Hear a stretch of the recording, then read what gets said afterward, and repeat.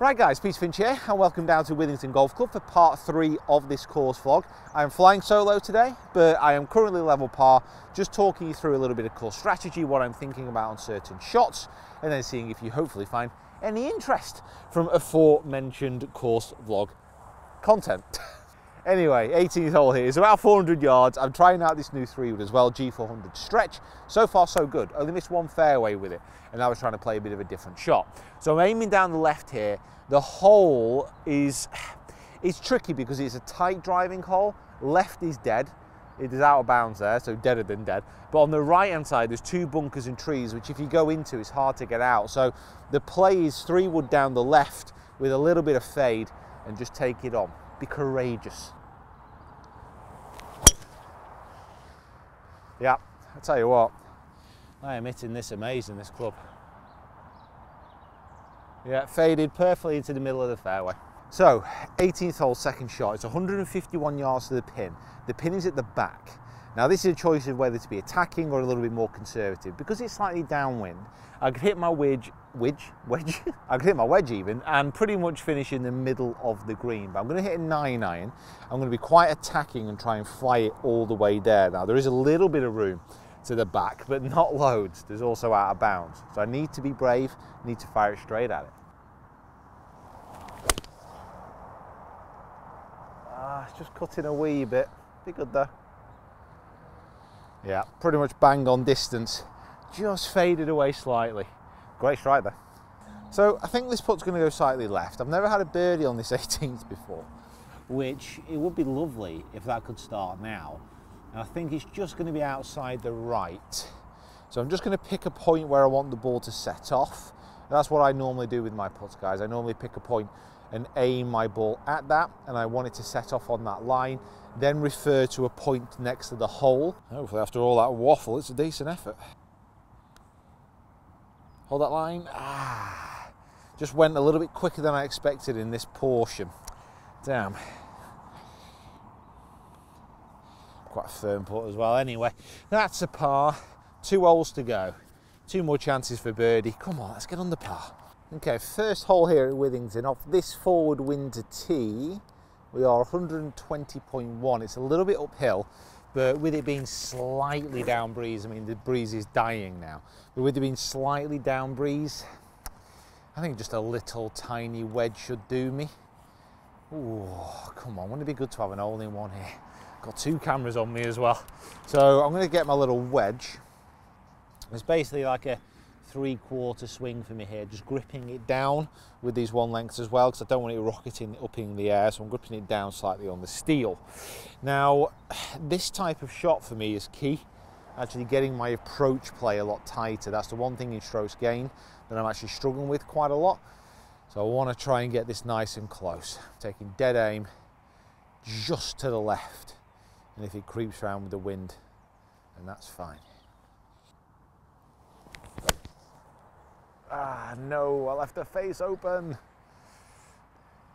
Yeah, just to the right of the hole on the green, but a little bit disappointing that. So I'm not going to lie, guys, a little bit disappointed by that, but I've left myself an uphill putt, a little bit right to left, but it is in that 20 to 30 foot area where the fact is, percentage-wise, I'm not going to make many of these putts. No one is. So that's a little bit disappointing. However, there is still a chance.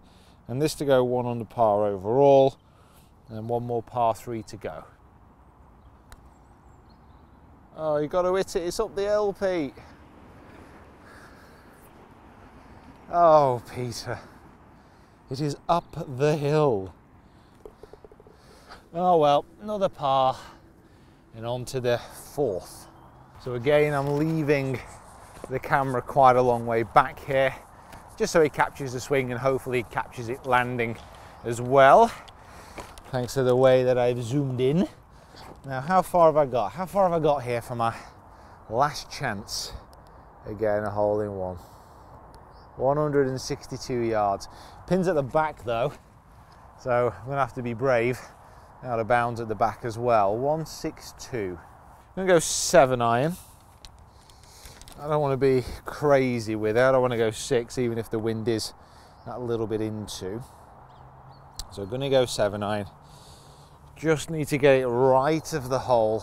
Picking out my target line. Trying to imagine what that shot will be like. Picking out something just in front of my ball. Getting the club face set up to that. Taking my stance and then letting it go. Come on.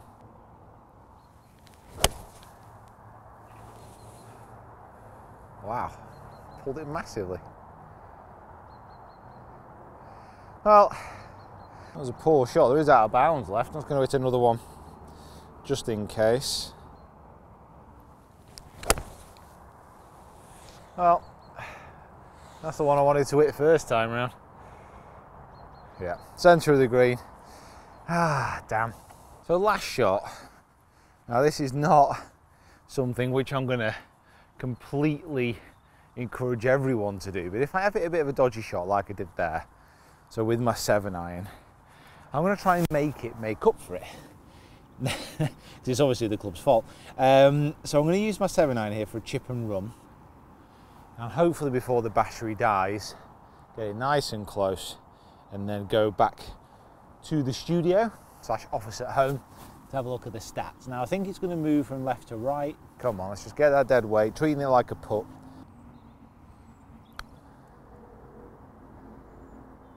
Oh, well, that's not a bad way to finish.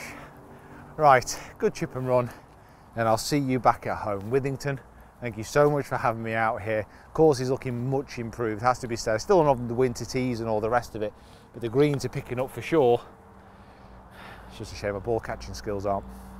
Okay, let's have a look at the stats. Right, so back at home, and let's have a little bit of a look through at the data that we saw from, I think, a couple of areas that I want to look at. First of all, my approach play, which has not been the best, certainly not been as good as it needs to be. And then what I was doing off the tee with that 3-wood, because obviously that needs to be assessed if it is going to go in the bag. So going into the stats here, you can see 86% of fairways hit. Bear in mind I did only play 9 holes. And the average distance that I had there with the 3-wood, 248. I think that's slightly skewed by the fact that I had that one big 260 hit off the par 5, but generally it was going further. And actually, it's going a lot further than my current 3-wood, that's for sure. Maybe to be expected because of the lower loft, it's set at 13 degrees. But the actual way that it launched and the way that it flew, I was actually pretty impressed. So I think certainly that 3-wood, that stretch, that's going to be going in my bag, I think. Because it did feel really accurate. There was the one shot that I put a bad swing on it on 17. And apart from that, yeah, really good. Other stats here to be looking at. So my putting, lost 0.6 of a stroke. Short game lost 0.6 of a stroke. And approach play lost 0.6 of a stroke as well. Driving distance, that's down because I only used that 3-wood. So one thing I certainly did find out, I need to get my approach shots closer when I was playing, because it was a shortened course because we're playing off the winter tees. The greens were getting better, but it was still a bit bobbly, so giving yourself a longer distance putt, that made it quite difficult because there was always the chance that it was going to move offline a little bit. So I needed to get them much closer to give myself a chance.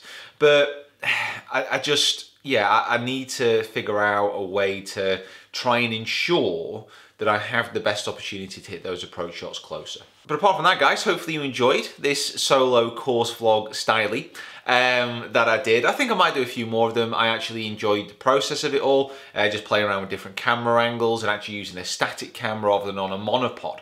That's something I might actually look at in general on course vlogs, because the shot tracers that I used, I was able to basically take the clips from the camera, put them onto the shot tracer app, and then just overlay them on the edit, so it looked like there wasn't a change in camera. Well, obviously there wasn't a change in camera, but like there was no change in anything.